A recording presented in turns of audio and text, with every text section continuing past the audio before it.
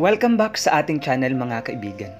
Matagal nang lingid sa ating kalaman na may mga bagay sa space na gumagalaw sa iba't ibang direksyon sa pagitan ng mga bituin. At may mga pagkakataon na napapadaan din ito sa ating solar system. Ilang taon ang nakakalipas, isang kakaibang bagay mula sa kailaliman ng space ay napagawi sa ating solar system. Ang ilan ay nagsasabi na ang visitor na ito ay isang comet o maaaring isang asteroid. Subalit may mga astronomers na naniniwalang kakaiba ang bagay na ito. Maaaring isa itong debris mula sa isang exoplanet o isang interstellar visitor o maaaring isang alien spacecraft in disguise. Posible nga kaya ito? Ang katanungang ito ang ating sasagutin sa video na ito. At bago tayo magpatuloy ay nagpapasalamat muna ako sa lahat ng patuloy na nanonood ng ating videos. At kung bago ka pa lamang sa channel na ito, ay huwag kalimutang mag-subscribe, i-click ang like at ang all sa notification bell upang maging updated sa lahat ng videos.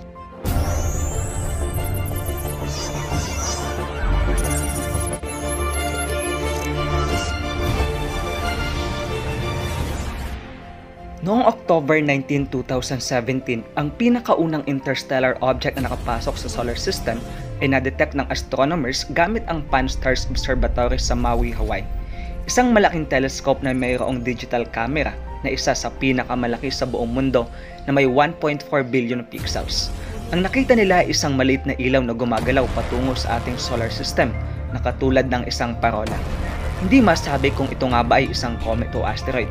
Sa totoo lamang, isa itong bagay na ngayon lang nakita sa kasaysayan at pinangalanan itong OUMUAMUA na may kahulugang isang kauna-unahang mensahero sa malayo. Nang mga oras na iyon, naniniwala ang mga astronomers na isa lamang itong elongated na bagay na sumisirko sa ating kalawakan. Ito ay may estimated na sukat na mas malaki sa Eiffel Tower, approximately 1,312 feet na haba at 130 feet na lapad. Saka lamang ito nadiskubre noong papalabas na ito sa ating solar system. Pagkatapos ng 40 days, ay napadaan ito malapit sa araw noong September 9, 2017 at gumagalaw ito ng sobrang bilis, about 196,000 miles per hour or 37.3 kilometers per second.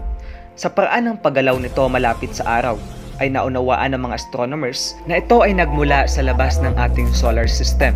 Ang mga bagay na ito ay gumagalaw ng sobrang bilis at hindi ito dahil sa gravitational force ng araw, na ayon sa mga astronomers ay gumagalaw ito ng hindi na-impluwensyahan ng araw. Ang isang nakakapagtakang bagay sa OUMUAMUA ay hindi ito isang asteroid at hindi rin masasabi na isa lamang itong ordinaryong comet. Subalit it behaves like a comet. Ang comet ay isang maliit at nagyayelong bagay na nagkakaroon ng buntot na binubuo ng volatile materials na nagiging usok dahil sa init ng araw. Isang bagay naman na nangyari na ang ikalawang interstellar object ay nadiskubre noong 2019 sa rehiyon ng ating space. Ang Comet 2I Borisov ay gumagalaw katulad ng isang normal na comet na siyang dahilan upang maging mas kakaiba ang OUMUAMUA.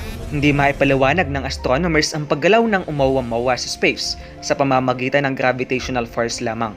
Ayon sa ibang mananaliksik, na ang OUMUAMUA ay nagpapalabas ng gas na siyang nagpapagalaw dito katulad ng isang space rocket. Subalit ang problema rito, ang OUMUAMUA ay walang detectable escaping gas. Walang tail of gas na makikita mo mula sa isang typical na comet. Hindi lamang iyon, sapagkat ang tumutulak sa OUMUAMUA ay mas malakas na pwersa sa nakagawian na makita sa mga ordinaryong comet.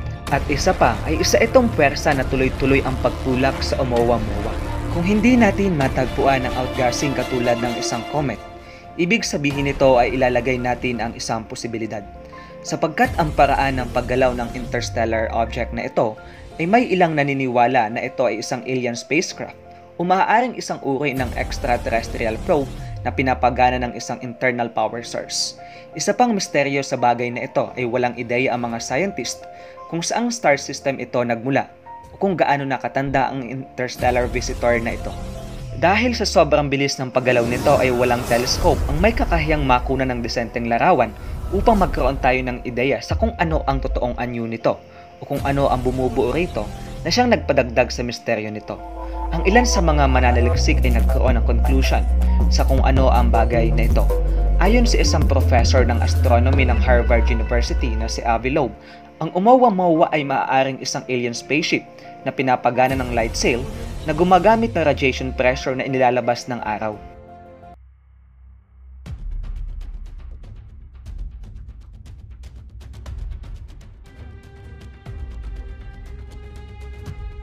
I prefer to adopt the maxim of Sherlock Holmes that if you rule out the impossible, whatever remains, as improbable as it is, must be the truth. There was an anomaly seen in the data, and it cannot be explained by the most conventional explanation, which in this case is a cometary outgassing.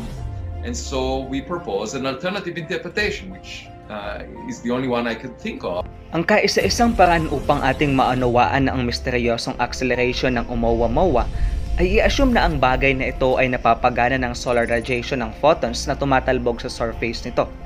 Ang tanging paraan ng interstellar object na ito ay napapagana ng solar radiation ay kapag ang kapal nito ay 1 milimetro lamang na may napakababang density na may malawak na surface area. Ang bagay na ito ay maihahalin tulad sa isang layag na pinapagana ng liwanag imbis na hangin. Isa pang paliwanag ay maaaring ang interstellar object na ito ay maaaring ginawa, dinisenyo at pinapagana ng isang extraterrestrial intelligence. Ayon din sa professor na ang non-gravitational acceleration ay isang senyales na may kumokontrol dito dahil na rin sa ang OUMUAMUA ay walang comet tail. Walang paraan upang ma-prove at disprove ang teorya na ito. At ang paliwanag mula sa isang may experience and well-respected astronomer ay very unusual. May isa pang teorya na makakapagbigay paliwanag sa kung ano nga ba ang OUMUAMUA, na maaaring ang bagay na ito ay katulad ng isang pancake o higanting cookie-shaped na debris mula sa isang exoplanet. Noong 2021, 2 mananaliksik sa Arizona ang nag-publish ng isang papel na nagbibigay paliwanag tungkol sa OUMUAMUA. Ayon dito, maaaring isa itong hydrogen iceberg na maaaring may space objects na tumama sa isang planeta kung saan nagmula ang OUMUAMUA at ang malakas na collision ang siyang dahilan upang gumalaw ito patungo sa ating solar system sa pagitan ng 400 to 500 million years ago. Sa unang araw ng pagkakadiskubre nito ay iniisip ng mga mananaliksik na isa itong cigar shape na bagay na gumagalaw lamang subalit nagiging mabilis ang acceleration nito as if may isang pwersa na siyang tumutulak nito. Na sa ngayon ay iniisip na ang Interstellar Visitor na ito ay isang kakaibang asteroid o comet lamang. Walang makapagbigay ng eksaktong paliwanag kung ano nga ba ang OUMUAMUA, kaya nagkaroon ng calculation ang mga scientist sa iba't ibang uri ng yelo na maaaring magbago ng phase from solid to gas na maiuugnay sa rocket effect ng OUMUAMUA at nagkaroon ng conclusion na ang bagay na ito ay maaaring gawa sa nitrogen ice na siya ring matatagpuan sa surface ng Pluto o sa buwan ng Neptune na Triton. At ito ang malaking sorpresa sapagkat ang unang interstellar visitor na ito ay unang pumasok sa ating solar system noong 1995. Habang papalapit ito sa ating solar system at sa araw, ang debris ay nagsimulang maubos ang layer ng frozen nitrogen. At noong oras na madiskubre natin ito, ay nawala na ang 95% ng bahagi ng nitrogen na siyang na-detect na lamang.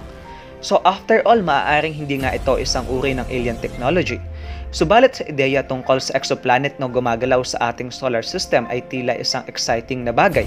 Maaaring nakakatakot din, depende na rin kung saan ito patungo. Sa mga oras na ito, ang OUMUAMUA ay lumalabas na ng ating solar system at papasok na sa interstellar space sa taong 2030 na hindi na muling babalik pa. Subalit mayroong isang bagay na tinatawag na Project Lyra na gumagawa ng konsepto upang maabot ang interstellar objects katulad ng OUMUAMUA. Ang layunin nito ay tingnan kung posible nga ba na makapagpadala ng maliliit na spacecraft upang pag-aralan ang mga interstellar objects. Subalit ang maisip na maabot natin ang OUMUAMUA ay tila napakahirap dahil sa bilis nito na aabot ng 5.5 astronomical units kada taon o 465 million miles at ang maaaring makalagpas na ito sa orbit ng Saturn version. Ang challenge na makapagpadala ng spacecraft upang maabot ang OUMUAMUA ay isang kahanga-hangang accomplishment ng space exploration.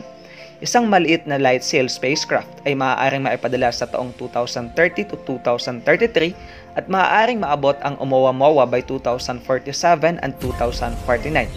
Inumpisahan ng gawin ang light sail 2 na may layag na kasing laki ng boxing ring na gawa sa piraso ng mylar at ang kahalintulad na teknolohiya ay maaaring gamitin upang makapagpadala ng maliliit na probes ng mas mabilis papunta sa space sa pamamagitan ng pagpapatama ng high-powered laser sa mga layag nito na maaaring isa sa makaabot ng OUMUAMUA upang eksaktong malaman natin kung ano nga ba ang interstellar na bagay na ito.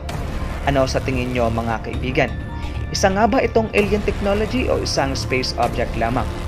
Atin itong pag-usapan sa comment section. At hanggang dito lamang sa ngayon kaibigan at muli ay maraming salamat sa inyong panonood.